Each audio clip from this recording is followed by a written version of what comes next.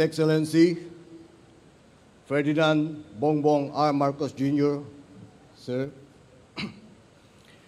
other distinguished guests, ladies and gentlemen, magandang umaga sa ating lahat. Standing in front of you as the 29th Chief of the Philippine National Police, I thank the Almighty God for the opportunity to serve Him and our country.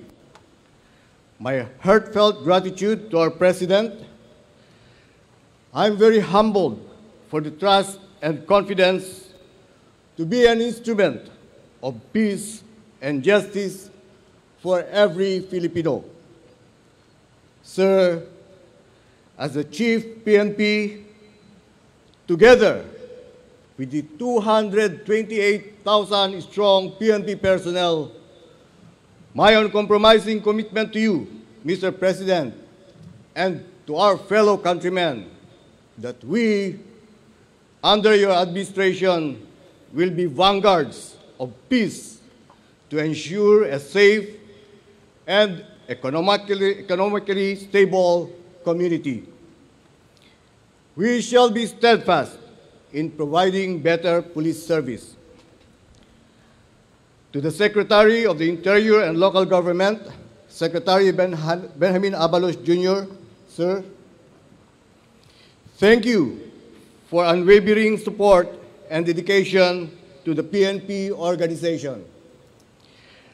Under my leadership, we will be your partner in ensuring a secure, peaceful, and crime-free community.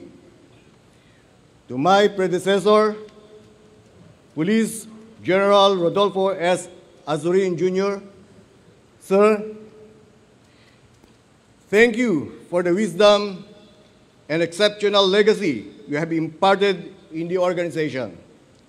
Rest assured, sir, that I will continue your advocacy in cleansing the PNP. Maraming salamat po, and may snappy salute to you, sir.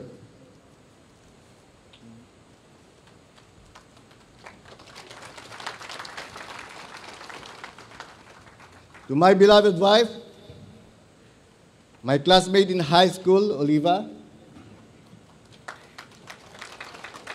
thank you for your love and understanding, for always being there and taking care of me. To my children, you are my inspiration, my peace, and my own peel of joy. To my father, Attorney Benjamin Acorda Sr., you are the bedrock of my being.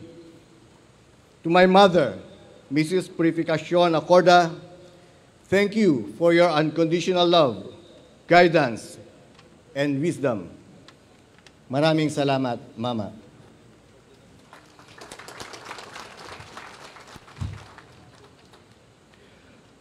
Anchored on the administration's call for unity and nation building, we shall move toward a unified PNP. To the media, our longtime partners, we welcome critics as our independent source of check and balance. We are allies in bringing out the truth.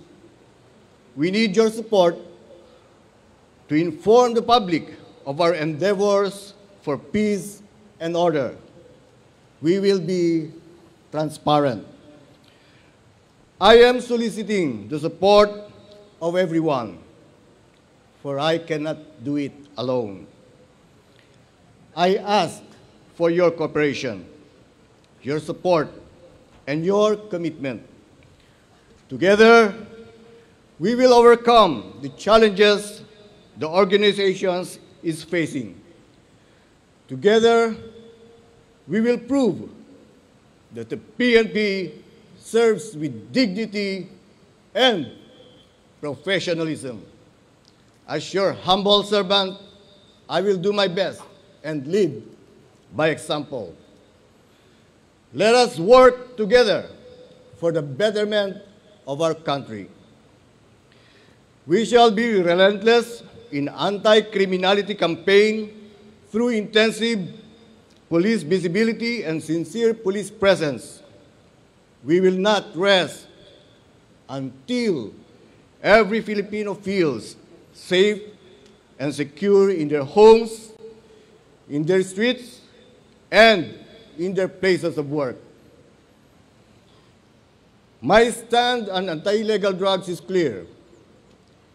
No police should be involved in pushing, using, or whatever means of illegal drug trade. You will be charged and removed from the service. This is my warning to each and every one of you. Our fight will be holistic in prevention and aggressive in operations. Under my leadership, rewards and punishment will be quick and decisive. It shall be fair and impartial, and due process shall be observed. We will establish unity, promote patriotism, uplift morale, strengthen cooperation, and instill discipline in the organization. As we give premium to the morale and welfare of our men and women in the organization, assignments and positioning will be based on merit, ability, and moral ascendancy. We will protect the delivery of basic services to the disadvantaged Filipinos in the hinterlands and to the urban poor. Before I end my speech, again, Agyamanak, Apo Presidente Ferdinand Bongbong Marcos Jr., Sir, tiinted mo nga panagtalek nga mangidangulo ti Pwersa ti Kapulisan. To SILG Benjamin Abalos Jr., Sir, and Police General Rodolfo S. Azurin Jr., Sir, thank you very much for putting your faith in me. I shall continuously strive to make PNP worthy of the trust and confidence of the public. To the men and women of the PNP, I challenge you to always do the right thing. Let us hate crime and fight criminals. Sa muli, magandang umaga po sa ating lahat. Agyamanak, Apo.